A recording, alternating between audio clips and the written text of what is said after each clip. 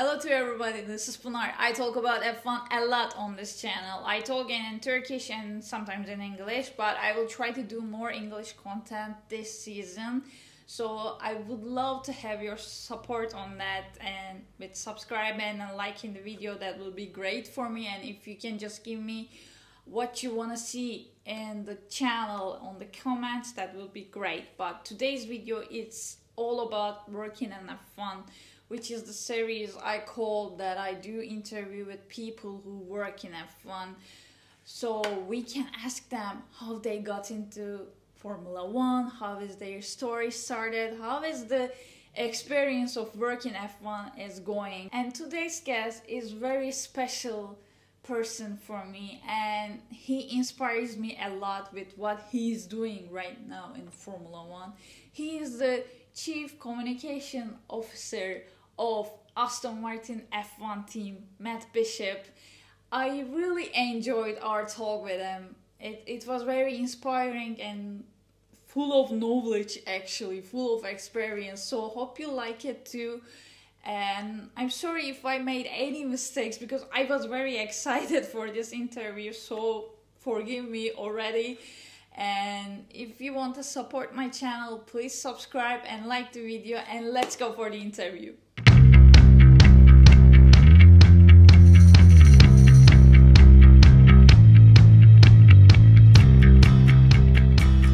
Welcome to my channel, Matt, and it's a privilege for me to have you on this interview about working in Formula One in this environment. I'm doing these videos because most of the time, even though I don't work for Formula One, lots of people ask me how to get into Formula One. It's something like a magical to lots of people. So I want to do this with different people from different departments and everything, so we can learn about more how the stories goes to get into Formula One. But firstly, I ask this to almost everyone: what was your first F1 memory or motorsport memory? Because I believe that there should be some kind of passion behind to be able to work in Formula One this much over years. It's really demanding environment, and at least I believe there should be like some kind of love or passion behind it to be able to work in Formula One. So what was your first moment that you can remember? Well, I'm 58, just about to become 59. So these first moments are quite a long time ago. But I will tell you one first moment, because it might be more interesting than some other first moments that I could remember. I could remember the first time I saw Autosport magazine, and I found that exciting. I could tell you the first time I saw a Formula One race on the television, and I found that interesting. But actually, before then, believe it or not, for most people these days, obviously you watch and see a Formula One car or a Formula One race on television long before you get to go and see one by visiting the circuit. But that wasn't the case for me, because back in the day, all those years ago, Formula One wasn't really on television. I live in the UK, and the British Grand Prix was on, and Monaco, and sometimes Monza, but really, you know, the Dutch Grand Prix wasn't on in the UK, the United States Grand Prix wasn't on in the UK, the French Grand Prix wasn't on in the UK. But I remember being taken when I was 11 and a half by my stepfather to Brands Hatch for the 1974 British Grand Prix. And the thing, I think, the moment, you talked about a moment of passion, the moment of passion that I remember was walking into the circuit. And first of all, already, just hearing the engines revving. And this was for the warm-up. There used to be race morning warm-ups until quite some time after that, right through to this century. There were race morning warm-ups, and they were exciting because it was early morning, there was dew on the ground, the air was clear, and the sound earth-shattering. And I remember the very first car I saw, I was sitting, but when I saw the car arrive, I stood. I was only small, remember, I was 11 and a half. But I remember hearing the approach of Formula One car and standing and seeing Clay Regazzoni's Ferrari burst into view over the hump in the hill at Clearways and rush past me under my nose through Clark Curve, the right-hander, and then power down the straight onto Paddock Hill Bend. And of course, that was a flat 12 engine in those days, 3-litre naturally aspirated. And I don't think I'd ever heard anything so beautiful, but yet so violently, excitingly loud in my life before. And even if I still hear those engines now, not just Ferraris, but also the Brabham Alpha, which would have appeared the following year but one, the Ligier Matra, the same, and of course the good old Cosworth DFV still sounds fantastic, I think. So that's my first memory, the flash of red and the extraordinary sound of Clay Regazzoni's Ferrari at Brands Hatch in 1974. Yeah, so it was like instant love at the first moment, I believe so. And I can remember my childhood memory going to Turkish Grand Prix for the first time in 2006. And I think I had a similar experience with seeing the Formula One cars first time live, hearing those engines roar. So it's definitely something different being on the circuit, and it gives you some kind of different motivation to be in that environment. But it does. Yeah, it's different. Even though with the new engines, it's still good experience to go to a Grand Prix. Absolutely. And of course, I would have been there at Istanbul Park in 2006. I remember it well. Great circuit, actually, by the way. And turn 8, a special turn with 4 apices. Yeah, exactly. I love, I mean, it's beyond that. I'm being a Turkish. I love the circuit as a fan. It's one of the greatest from the latest designs, actually, I think so. But your career is amazing. Like I'm not the person who to justify this or to say about it, but it's more than almost the 30 years. It's crazy. I can imagine what went through in your career, your psychological changes, your mental strength with all those changing times. But how everything started, I'm wondering, like, because have you planned out, like, I'm going to work in Formula One, or it just happened in time, or you just found your passion, your wishes on the way? I am a very, very, very lucky boy. I am. So I didn't do particularly well at school. I was a clever boy, but I didn't work very hard. And so I didn't do very good in my exams. Didn't do very well in my what we call O-levels and A-levels, now GCSEs and A-levels. So I didn't get to go to university at that time. And I was, I suppose, disappointed in myself. My parents were disappointed in me. And I began to do work. I had to earn a living. And although I'd never worked very hard at school, I did find that there was something about real work, if you want to call it that, that inspired me, even if I was doing a not very exciting or prestigious or well-paid job. And I did various jobs that were neither exciting nor well-paid nor prestigious. And one of them was working in betting shops, bookmakers, as we call them, in and around greyhound racing. What a strange thing, eh?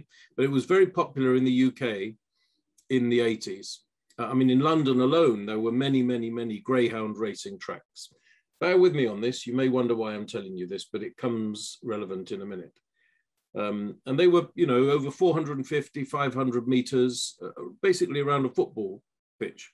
So, for instance, Wembley Stadium, which is the most prestigious and exciting stadium in UK football, around the outside used to be a greyhound track.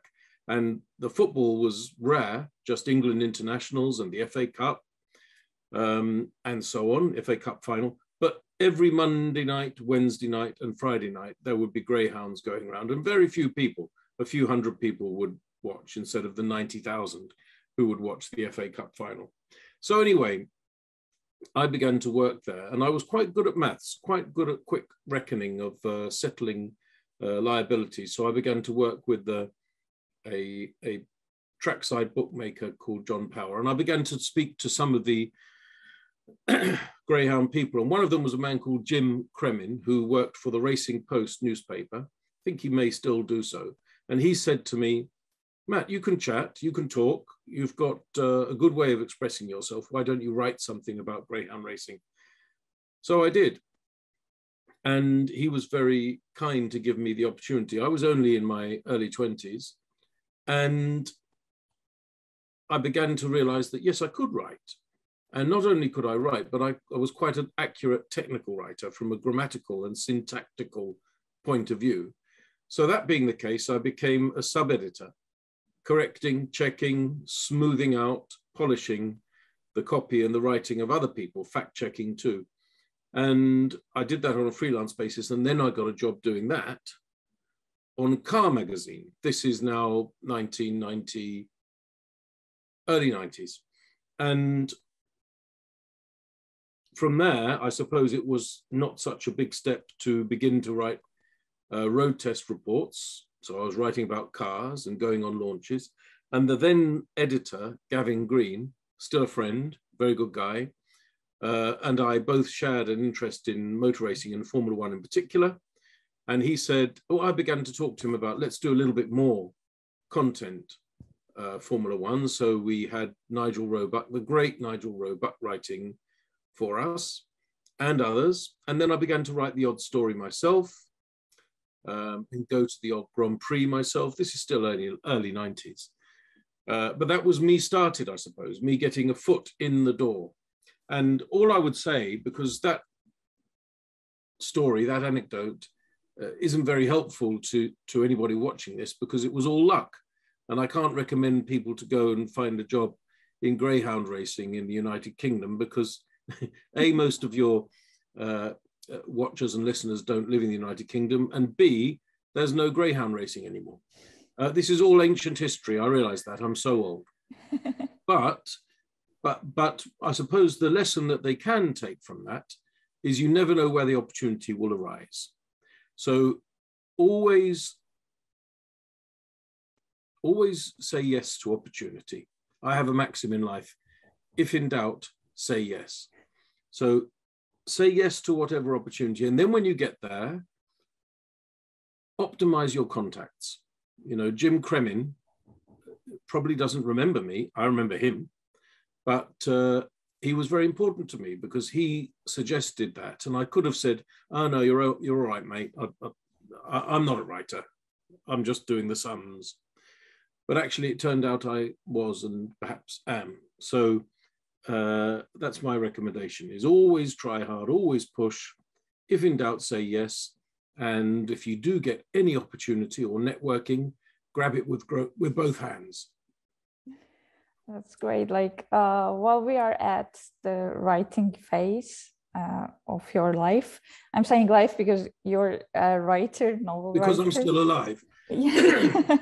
And I got your book when I came to Netherlands because good. It's easier for me. So I started and I love it so far. And I want to ask you, like, this is more about the life. I mean, it's something that everyone can take some kind of lessons from it or experience or stuff like that. But about motorsport, have you ever considered writing something about motorsport as a novel, maybe? Because it's not something done so often. I think I read one with Jules Verse. I think there's one novel I know about Formula One world, but have you considered that? Well, I haven't, but never say never. You know, I don't know how long I will be working in Formula One. I intend to continue to do so for a while yet. I'm 59. When are you going to put this out? When it's, I think after Christmas. After Christmas. Well, by that time I will be 59 because my 59th birthday is 25th of December. So Christmas boy. Christmas boy. So by the time this is seen, I'll be 59. So, but I intend to work for a little while longer if they will have me at Aston Martin. And so far, so good. It was a building season. We'll probably talk about that later. I don't know. But hopefully, if I am if my health remains, going through to my 60s, 70s, maybe, who knows, if I'm lucky, 80s, I may be able to write and continue to write, and that would be nice. I've written, as you say, a novel, nothing to do with motorsport at all, nothing to do with Formula One at all. The Boy Made the Difference, and thank you very much for buying it, because even if you don't like it, your money will go to charity. It all goes to Children's Cancer Charity, so I don't take any money from it. So please plug it to your viewers. Yeah. It's available on Amazon, Book Depository, and other similar sellers. I will share the link below, by the way, so Perfect. You can all check. Perfect, and it's in paperback and also Kindle, if you prefer to read novels on Kindle. Anyway, I've also written a book. I ghost wrote a book for Emerson Fittipaldi. So it's called Emo, A Racer's Soul. And I wrote that about 6 or 7 years ago with Emerson Fittipaldi, just a small book, a selected autobiography, not the whole life from beginning to end, but just in 12 chapters, I think I seem to remember, picking up on themes. But he was such a pleasure to work with because he's a brilliant guy, a fantastic driver, a legend. And of course, he remembers everything. Astonishing.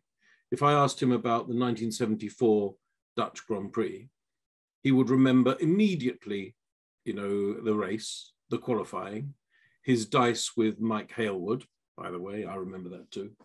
And, but he'd also probably remember, you know, the tyre selection and what Cosworth engine number he had and what he had for breakfast. So he's a great person to write a book with. So it was easy to write, and it's an okay book. If you think it is an okay book, I think it is, but I think that because of Emerson, not because of me. Now, you asked a question about novels to do with Formula One. I don't have one in mind. Never say never, but I'm slightly wary of novels that are based on real sport. I'm not quite sure that I've ever read a good one. Now, I'm going to find one. In my shelves behind me, I have many. This is a very rare book. Can you read it? Yeah. Graham Hill, The Torello Tigers. It's actually a fictional novel written by Graham Hill. I don't know who wrote it for him, but I bought it in a second-hand shop, and it still has this, this little leaflet in it. But it was, I think it was published. I spent it. It cost 40 pence. That's 2/5 of a pound, about €0.50, and it was published in 1968. I have that one, but there are not many about. There are not many about, and I'll tell you, you know, Damon Hill's dad is an absolute legend of our sport, but he's not a very good novelist. That's totally another skill, if you ask me. And I want to get the part that again, like your career is so long, and you've seen, I think, the two of opposite sides. Like you've been in the press side with F1 racing, now it's GP racing, and later on you start to work with McLaren. And now with Aston Martin, which is totally another story with new team establishing, as you mentioned before. And this is more about the communication side, the PR side of a team. So what's the main differences between being a press person or a PR person? How differs in the sport? And if you want to answer, of course, which do you prefer to be in that? They are two sides of the same coin. In order to do either, in order to be a journalist or editor in Formula One, or indeed in order to be a PR person, a comms person, you have to understand the media, pretty obviously. You have to understand the sport, of course, but you also have to understand the media. And in order to understand the media, you have to, I think, be a fan. You have to understand fans. Not all fans are the same, so I don't mean it in that sense, but you have to have a feeling for what it is to be a fan, whether you're a Dutch fan or a Turkish fan or a British fan or a American fan or a Brazilian fan or a French fan or whatever. You have to have or an old fan or a young fan or a fan of the engines or a fan of the cars or a fan of the drivers or a fan of the strategies. whatever it is, you have to have an understanding of and a sympathy and empathy with that. You also have to be a storyteller. All of these things are absolutely key to both roles, to being a journalist or an editor on the one hand, or to being a PR person or a comms person on the other. Because let's say you have 20 minutes sitting one-to-one with Max Verstappen, and you have your recording device sitting between you. Now, within reason, I say within reason because there are questions that he will not answer or doesn't want to explore, and there are other ones that he might be more willing to. And by the way, I realize it's very difficult to get one-to-one these days with a driver for a journalist, but it is still occasionally possible. But how you conduct those 20 minutes is absolutely key, and more key in a sense to how you then sit down to write.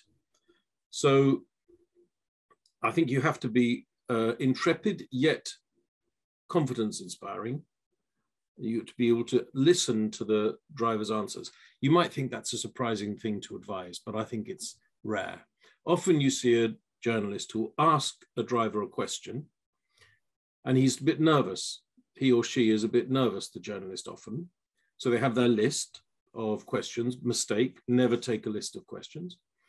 Rehearse in your minds, you know, the 5 or 6 themes that you want to explore, and rehearse those carefully and prepare carefully and make sure you have them front of mind and do some study.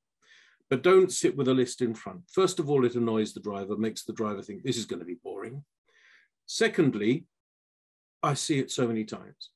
When the driver is trying to give an interesting answer, the journalist offers this. The top of the head, which in my case is particularly unsightly, and looking down at the next question. And then the driver says something fascinating, which in normal conversation, the journalist should pick up on and explore. But instead the driver hasn't heard because the journalist hasn't heard because he or she is thinking, it's okay, I've got this taped, I can listen later, it's recording. But in fact, then explores a completely new and often more boring idea. So let's say, here's a purely hypothetical example. If Max Verstappen said, and this is purely hypothetical, if he said, actually, I don't think Ayrton Senna was very quick. Now, straight away, this is hypothetical.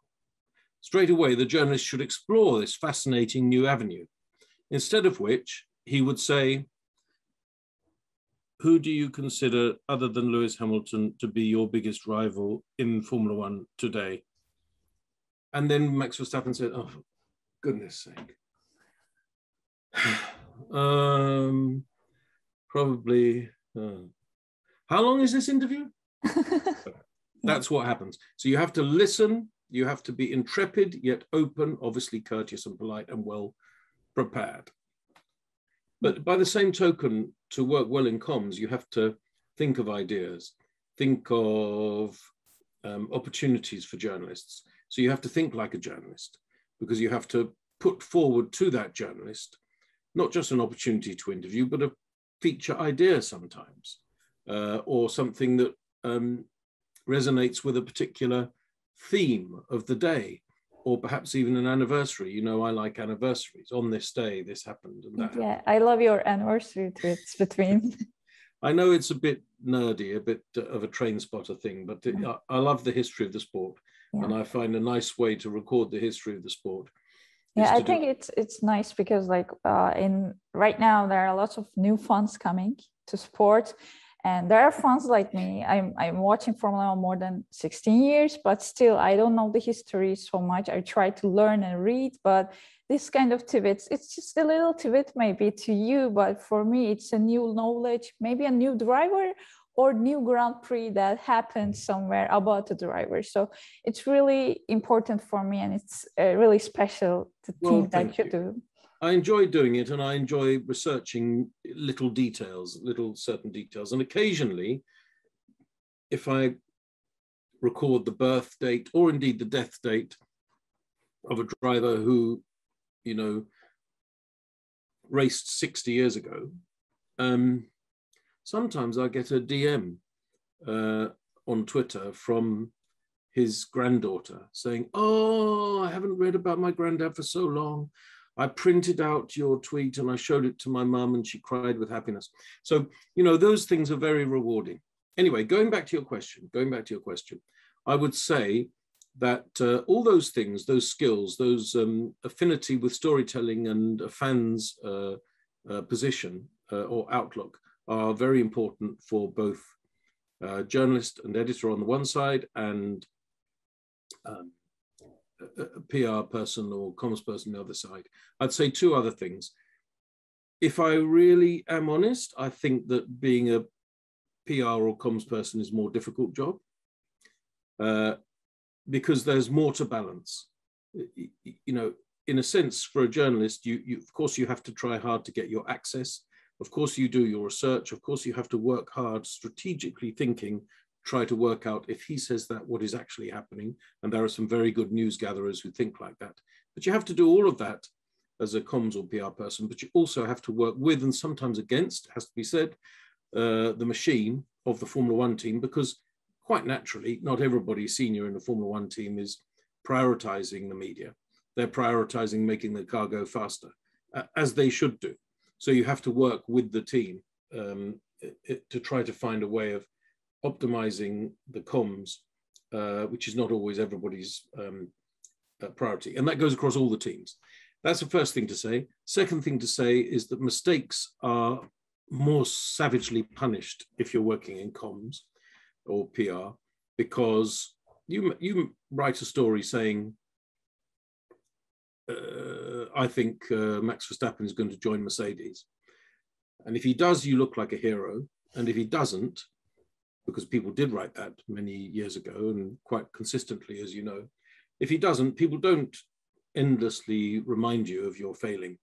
Whereas as a comms or PR person, you're not just acting on behalf of yourself, you're acting on behalf of a company with hundreds of people and a very big brand often. In my case, every job I've ever had in Formula One comms, whether it's McLaren or Aston Martin, representing a very big brand, jeopardy is considerable for getting it wrong. And that concentrates your mind. You asked me which is more fun, journalism. Now, I don't mean that in any way to criticize any of the jobs I've had for teams. They're fantastic, but they're too hard to simply be fun. Journalism is fun. I'm not saying you don't work hard. I'm not saying there aren't great journalists who have achieved fantastic stories, news reports, written books, and so on, far greater than I ever could. I completely concede that. But you could call journalism fun. You couldn't call working as a director for a Formula One team against all the stresses and strains, you couldn't quite call it fun. Yeah. I want to ask about, like, you mentioned like that hypothetical story about the Verstappen when he gets bored because of the questions and he just like, oh, then he gets a label based on from the press or fans. I think it's easier to get a label in these days in the world of Formula One, maybe because of social media. You have to deep dive for that. But is it harder nowadays? Like something happened after Abu Dhabi Grand Prix. There's one video of Toto Wolff leaked or go out. I don't know how to phrase that. But then later on, it got something different. But I think it was normal. And after like 22 races season long, which was the longest of Formula One history, and it will be longer next year. So the stress is high, the work is higher, and yeah, you need your time. I think you guys need your time outside of Formula One. So is it harder nowadays to keep everything in place? Because there are some restrictions still for Formula One, even though they opened the social media door. There's strict rules. So what do you think about it? So I only gave Max Verstappen as an example. It could have been Lewis Hamilton or Charles Leclerc or Carlos Sainz or anyone else, or Sebastian Vettel or Lance Stroll. I just gave that as an example. And also, it's always been hard. You know, what I've described, obviously I used to be a journalist some years ago. I stopped being a journalist in 2007, at the end of 2007 when I joined McLaren. But there were always, before then and long before then, there were drivers who were more collaborative and cooperative. Even going back to the 70s, 1970s, there used to be a prize given out by the journalists called Prix Orange, which was for the driver most collaborative and cooperative with the press, and Prix Citron for the least. And I think Mario Andretti often won the Orange for being the most collaborative.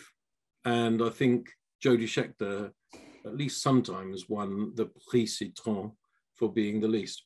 But so that issue has always been around, the dialogue and the dynamic between driver and journalist. I think it is more difficult these days because I talk about media narratives or news narratives. And if you had a race on the television, live broadcast, I'm talking about, let's say, the late 70s, early 80s, late 80s, early 90s. And then the next thing that happened was a newspaper report.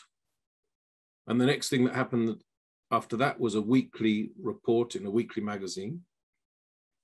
That was about it. The news narrative was slow. Now with social media, and as you say, as we saw this at the very last race, Abu Dhabi 2021, the news narrative doesn't change and evolve by the day. It changes and evolves by the minute. By the minute.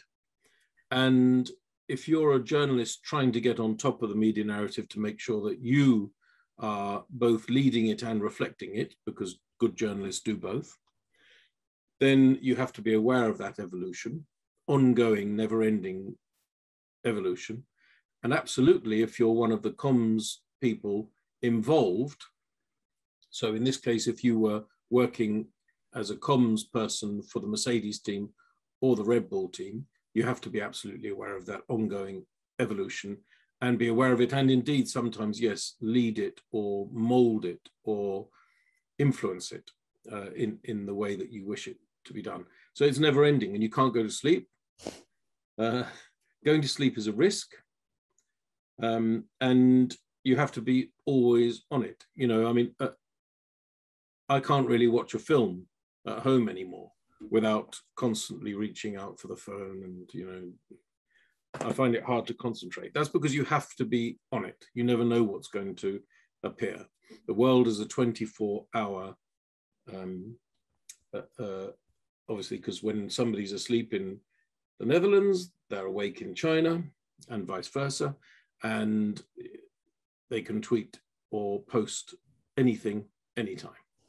Yeah, it's 7 for 24 hours living environment now. And I think it's hard for everyone because I read like lots of fans, even fans after the final race, they were like, I'm done with social media for a while. I don't want to be around. So it's a tough job out there. But I think it is. And I will just add one thing to that. Yeah. I mean, I obviously I work with very good colleagues at Aston Martin who run all our social media accounts, whether it's Facebook, Instagram, Twitter, but also now TikTok and so on and so forth. Yeah.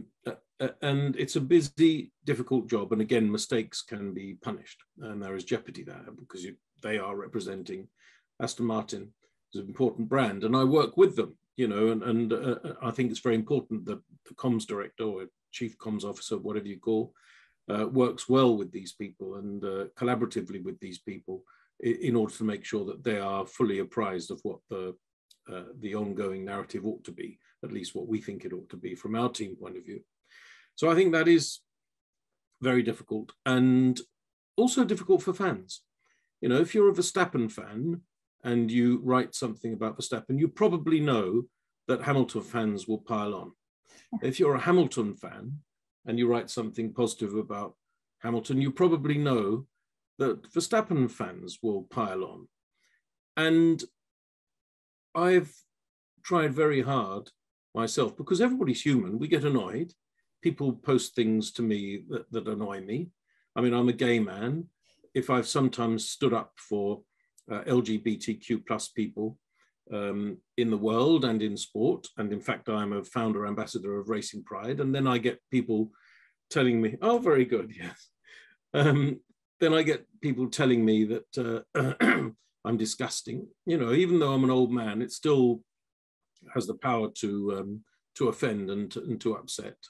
And I try very hard to respond politely. I may well block them, I may well report them, but if I respond, I respond politely, with the obvious exception of Boris Johnson, to whom there is no need to be polite at all. Yeah, that's the part that I want to talk about most, actually, because you are one of the few people I know that who is really loud about human rights, I will say. I think that should be the term. And as a Turkish person and as a woman, it's a tough job. It's a tough environment to be in the motorsport, because it's a boys' club in the end, and it feels like sometimes it belongs to some kind of cultures, and it's changing. I feel it's changing because the world is changing. At least there are fights everywhere for this kind of rights. But Formula One launched, We Race as One, as you obviously know. And do you think the sport is changing about that side for different groups, different people from different beliefs, sexual choices or beings, whatever you call, because like still there are diversity talking, but as I don't see lots of action from it. Yeah. So Rome wasn't built in a day, is a famous phrase. And I think we have to bear that in mind. I applaud and support We Race as One, hashtag We Race as One, which is a Formula One initiative, as you know. But it is a hashtag. And I think there is a danger, particularly with the power of social media, that organizations, rights holders, companies, bodies, individuals, celebrities, whoever, inaugurate a hashtag, and then there is a danger of thinking, right, the job is done. My hashtag is trending. Good, I've done a good thing. And by the way, they have done a good thing. They have done a good thing, because the alternative is to do nothing, and doing nothing is worse than doing something. But I think I call that talking the talk. A hashtag is equivalent of talking the talk, but what you have to do is walk the walk. So for instance, at Aston Martin, well, I'll start with Racing Pride. In 2019, I was one of a very small team of people who inaugurated Racing Pride in conjunction with Stonewall, which is a very well-known and very good LGBTQ plus charity. And the reason we did that is we thought, even in 2021, or 2019 as it was then when we inaugurated it, there is still need for LGBTQ plus people of all ages and colors and abilities and denominations and religions and geographies and different situations in which they interact with the sport, the global sport, motorsport. There's still a need for LGBTQ plus people to be assisted. Whether it is a 13-year-old go-kart driver, and perhaps he or she or they don't know what they are really doing in terms of gender or sexuality, but they deserve to have a chance to race karts if they want to. So they ought to be assisted and supported.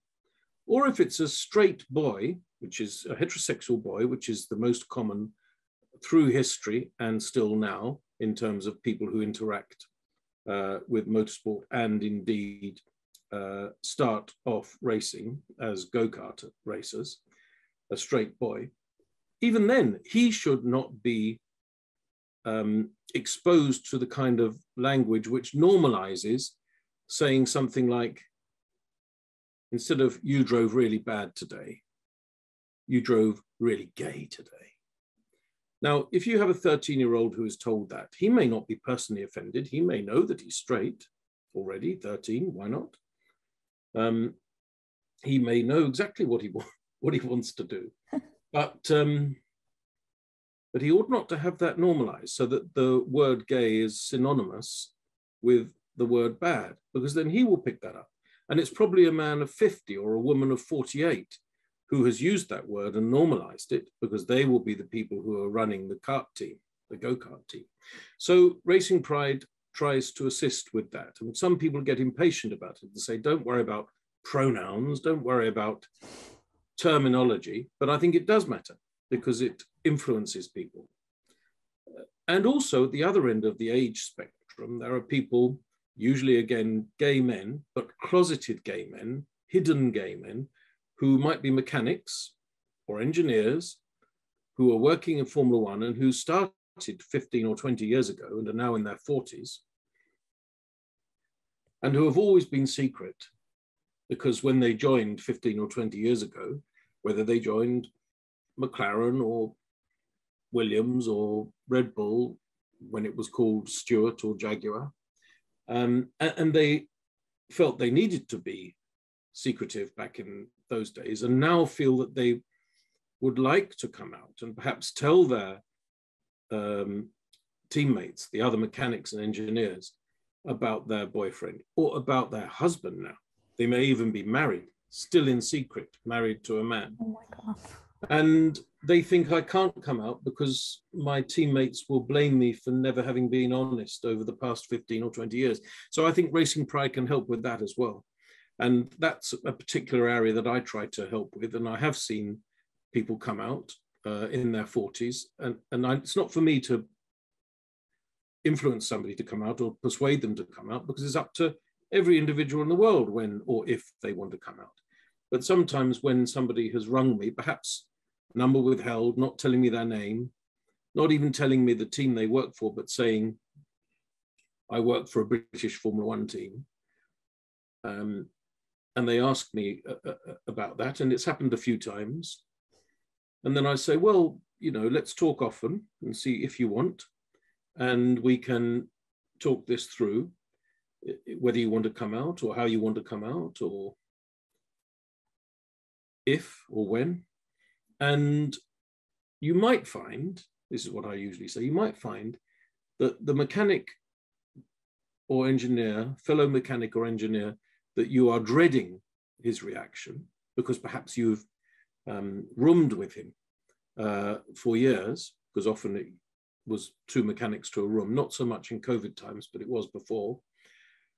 Or you have become mates with him, or you've gone to pubs and bars with him, and you've sat and worked out complicated strategies around tire stops, if you're a race engineer, for instance, all these things, and you have these friends, professional friends, and perhaps the colleague who you're terrified of his reaction may well reply and react like this. He may well say, oh, I'm just so relieved you finally told me. Of course, I always suspected it, and I always loved you like a friend anyway. And are you happy? Do you have a boyfriend? Yes. I'd love to meet you. Now, that is the kind of reaction that I have sometimes seen people who've been in the sport for many, many years experience. And it really is heartwarming when it happens. Yeah, I can imagine. Yes.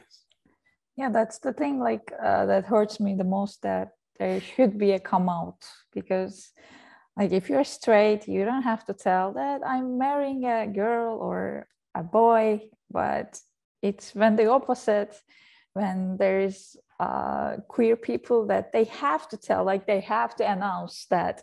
Like for personally, like I don't like to talk about my relationship, my marriage all the time. Like I am that person, like that's my personal life, and I love to keep it enclosed. So it's hard, I think, to have to announce if you need to announce. But as you said, it's not happening in one day. Everything is not changing in one day. So in time, maybe that should be normalized.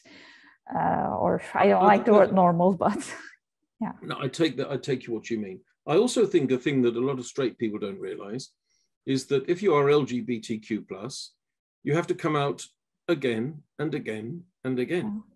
It's not just you tell your mum and dad when you're 16 and now everything's fine. No, when you go to university, you have to come out again to everybody. When you go to your first job, you have to come out again. When you move into a new block of flats and you decide that you're going to have a wine and cheese party on before Christmas with all the other residents, you have to come out again. When you move to another job, you have to come out again. When all these things, you have to keep coming out. I keep coming out now, you know, because I don't mean I walk down the street telling people, by the way, mate, I'm gay. I don't mean that. But in a new environment, I would, if we're suddenly talking about I'm getting to know somebody, I will come out. And you keep doing it. And you have to keep doing it. That's the first thing I would say. Second thing I would say is that my personal belief, and I may be wrong, but I think it's the case, is that current 20 drivers in Formula One are all heterosexual men. That's my understanding. I may be wrong, but that's my understanding. And that's what they certainly present. But there may be a driver in the future, a Formula One driver, who's perhaps now in Formula 2 or Formula 3 or Formula 4 or something else, who will come through and will be a gay man. Or, by the way, woman, but that's a separate subject. I'm talking about men at the moment because I think there is a possibility for women to enter Formula One, but the last one was 45 years ago, so let's not hold our breath. I do think it's possible and desirable, but I'm talking about men at the moment. So I think if and or when that gay man arrives in Formula One, it is open, because we have had 3 LGBTQ plus people in Formula One in history. One gay man, Mike Beutler, who raced in the early 70s and very sadly died of AIDS in Los Angeles in 1988, British guy. One bisexual man, Nisha Cabral, and one lesbian, Lela Lombardi. And they're all 3 dead. But out of 900 odd Formula One drivers, it's probably unlikely that they were the only 3, but they're the only 3 we know about with any certitude. But if in the future, and it might be in 1 year or 2 years or 4 years or 6 years, I don't know, by chance there is a young gay man who comes to Formula One, particularly if he is successful, racing for a good team, scoring podium finishes and perhaps even wins, and he comes forward and says, yes, by the way, I do race for Ferrari or McLaren or Aston Martin or Red Bull or whatever, and I'm gay, this is my boyfriend, and I'm very pleased not only to have won the French Grand Prix for me and for my team, but also perhaps for LGBTQ plus young drivers who are perhaps karting, or perhaps those who didn't enter this sport because they thought it wasn't for them. But I'm here to tell you that it is for you. And also for LGBTQ plus fans. I am with you. Now, some people belittle that kind of thing. I think it's wonderful. And there's a British diver who you must know of or should know of, Tom Daley. Tom Daley. Who did exactly that. And he came out, I don't know, about 8 years ago, and he won an Olympic gold medal in the very most recent Olympic Games. And he made a speech very like that. And not only is he a great role model and trailblazer, in my view, but also he's revolutionized his sport. Because there were young men, I'm talking about 13, 14-year-olds who were deciding what sport, perhaps they were good at diving, perhaps they were good at swimming, perhaps they might have wanted to be a footballer or in our country, a cricketer or whatever, I don't know. But they saw Tom Daley and they went, I can do that. Yes, I'm a gay boy, but I can do that because he's proven that you can. And now, that's 8 years ago he came out, now quite a lot of young male divers are gay. Why is that? It's because young boys who realized they were gay, but knew they were athletic and wanted to have a career in sport, thought, I can do that. And they didn't say, I can do motor racing yet, but I hope one day they will. Yeah, exactly. Like I can remember, like while I wasn't watching Tom Daly, the time that he didn't come out, but he was, I love watching diving, by the way. It's a really nice sport. And he was a really kind little kid back then. And now he turns into something else, as you said, as a role model. And I believe Hamilton and Vettel are at that kind of level. Yes. Yeah. I remember like the time that Vettel come out in Turkish Grand Prix in 2020 with his helmet on, with diversity helmet. I loved it because it was in Turkey and all the stuff is happening in women rights, LGBTQ plus rights. And it was really important for me to person like him going out, saying out loud, even though he has all the privilege in the Germany. He just left that. He just said, okay, I have the privilege, but I have a voice also.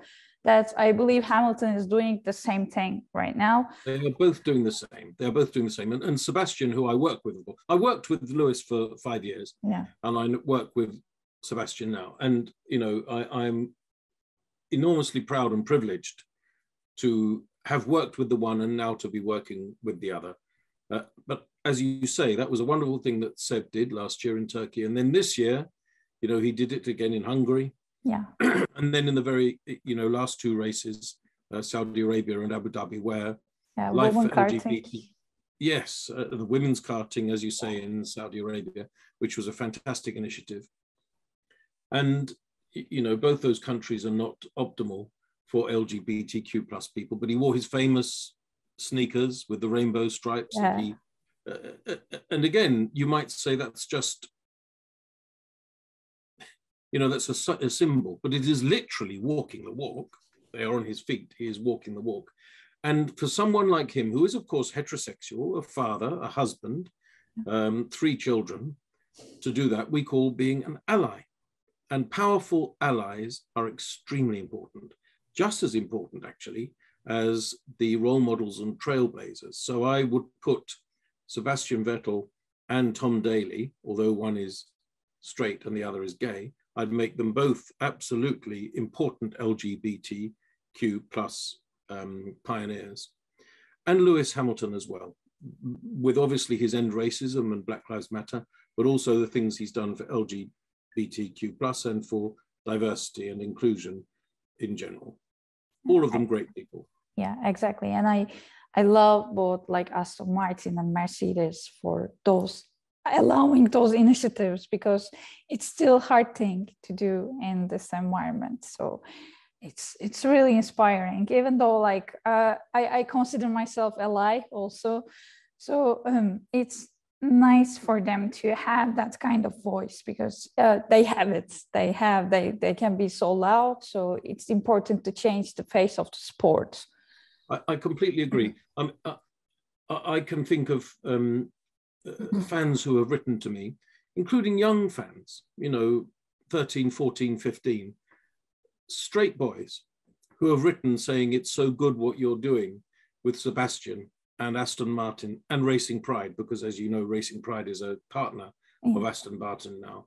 And for me to imagine that a 13 or 14 or 15-year-old boy or girl who is straight is impressed by that kind of ally and that kind of activation makes me realize and feel confident about the future, that perhaps, well, at least in some parts of the world, the problems are beginning to melt away. Yeah. And lastly, while we talk about children, the boys and girls that maybe about to enter the sport as a driver, or maybe someone who wants to work in this environment, I want to ask you last bit of advice for them. What would you say, maybe to little Matt, what would you say right now if you have the chance to talk with them?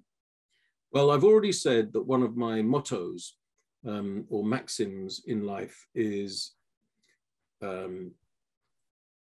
if in doubt, say yes. And what I mean by that is, you know, I don't mean say yes to everything. I don't mean say yes if somebody has a very stupid idea. If somebody says, please help me commit this crime, then no, you must say no to that. but that is because you shouldn't be in doubt anyway. What I'm talking about is if in doubt. So if somebody says, Pinar, I'm offering you this job, but it's in Sweden.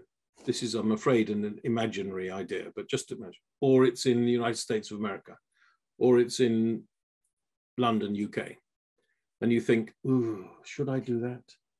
Should I do that? I will miss home, blah, blah, blah. And you're thinking about it. My advice is to say yes to these opportunities. Say yes. You will therefore make some mistakes, but you're going to make mistakes in life anyway. We are on this planet for 70 or 80 years, hopefully, and we will make some mistakes. But if you approach every time you're in two minds by saying yes rather than saying no, I think that probably you will end up having a more successful and more fun and more beneficial to your fellow man and woman life than if you say, maybe not, maybe I'll stay home. And I'm not just talking about taking jobs in different parts of the world, I'm talking about anything. If in doubt, say yes. That's the first thing. The second one is live and let live. And what I mean by that is live and let live. So 4 words, which are so full of meaning, those 4 words. Live, that means live, actually live your life, do what you want to do. Chase the dreams that you want to achieve. Live. Find the friends that you want to be friends with and then cultivate them and befriend them and love them. Do everything that you want to do. Search for those things. Search for them energetically. Live. And then the other 3 words, and let live. That means allow other people to do exactly the same. And if you don't particularly sympathize or empathize with their religion or their politics or their choice of sexual or partners, because by the way, we don't choose our sexual orientation, but we do choose our sexual partners, or at least we have the right to and always must have the right to. If you don't agree with all those things, live and let live. Let them do their thing. And, you know, I found this on Twitter. I find this on Twitter where, you know, I live in a nice part of London and I never physically encounter homophobia. Nobody shouts abuse at me in the street in the nice part of London in which I live. Even if I walk down the street holding the hand of my beloved husband, Angel, and I will do that, and I defend my right to do that, but nobody shouts abuse to me in the street. They did do 25 years ago, different partner, but they did do 25 years ago, things have improved. Yeah. But obviously I realize there are parts of the world in which you can't do that. And by the way, I still get homophobic abuse on Twitter. It still sometimes surprises me that I would write a tweet saying, on this day, Mike Beutler was born. And then I write a little bit of history about Mike Beutler. And then I would record that he passed away in 1988 in Los Angeles, died of AIDS. And then I might easily get a reply from someone, and I'm not going to use a bad word, but just saying something very abusive to me personally. And I think, isn't that strange? But it still exists, it still happens. So live and let live. That's all I can say. And then in terms of the final comment, because you did get me on your show in order to say, can I give advice to people, young people who are entering Formula One? Obviously, I'm not an engineer or an aerodynamicist or a mechanic, and those are still the jobs that are most numerous in Formula One teams. So do as I say, not as I do. Study at school. If you find that you are good at those kind of subjects, study very, very hard. And don't underestimate your opportunity. You know, if you are good at maths, if you are good at science at school, and you are in love with Formula One or in motorsport generally, and somebody's got to do those jobs, why shouldn't it be you? Yeah. And if you're not into science or maths, and I'm not really, I mean, I'm not gifted, then there's always a possibility to find a way. Never underestimate yourself. I think I did when I was very young. I didn't realize that, and I'm nothing special, but nobody is special. Everybody is special. And I would say, therefore, make the effort. If you really work hard, it's surprising how many doors do spring open for you. So that's my message. I love it. I mean, I will keep in mind from personally live and let live. That's really amazing. I feel goosebumps right now. And thank you for your time. It was a privilege for me. And what I say for Hamilton, for Vettel, it based on you also. I think you're changing the part of the sport. It's really important, and it's really nice to have this kind of chance to witness that from outside of you. Thank you for that also, and thank you for watching, guys. And please like the video and ask your questions or comment down below, whatever you want. Don't bully, please. But don't forget to subscribe to my channel also. Thank you again, Matt. It was a privilege for me to have this interview. It was a privilege and a pleasure for me, Pinar, too. And please do subscribe to Pinar's channel. And Pinar, you may think that I'm doing you a favor. I don't see it that way at all. You're doing me a favor. For me, aged 59, to be able to talk to an influencer of your age and to be able to help you, and perhaps you help spread some of the lessons that I've learned over a long career, that is my privilege. Thank you. Thank you so much. Bye-bye, guys.